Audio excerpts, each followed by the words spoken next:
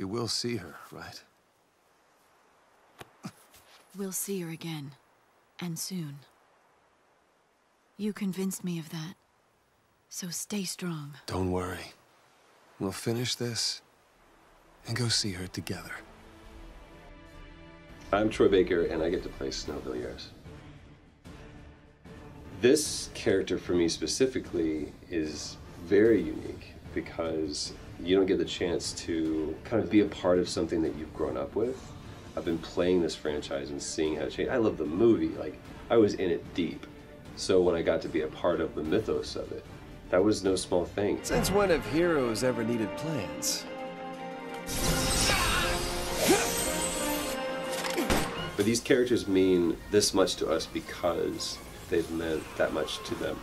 And for the team to be as dedicated in preserving not only these characters, but also presenting them in a new way and giving people a fresh perspective on them and constantly keeping this world alive. The dedication to that is in direct response to the fact that people love these characters and they want to continue to play as them. The reason why we have this game, the reason why we made this game, is for them. And to this day, people still come up to me and tell me how much this game meant to them. And so that's a pretty good perk.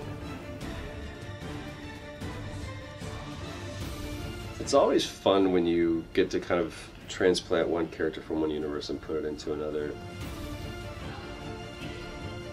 It feels a little bit more freeing, especially when you're coming back to a character that you haven't really touched for 6 years. It's especially another equally accomplished franchise is Dissidia too, which has an equally die-hard base. So to me, to be able to kind of like see these worlds collide, it's something that I always look forward to and feel like I can kind of maybe show people a different side of this character that I couldn't do in the other one because it just didn't fit with that story. Snow and lightning have always been on the same battlefield, just against each other. Lightning will always win, and ultimately Snow respects lightning, and he'll always bow to her.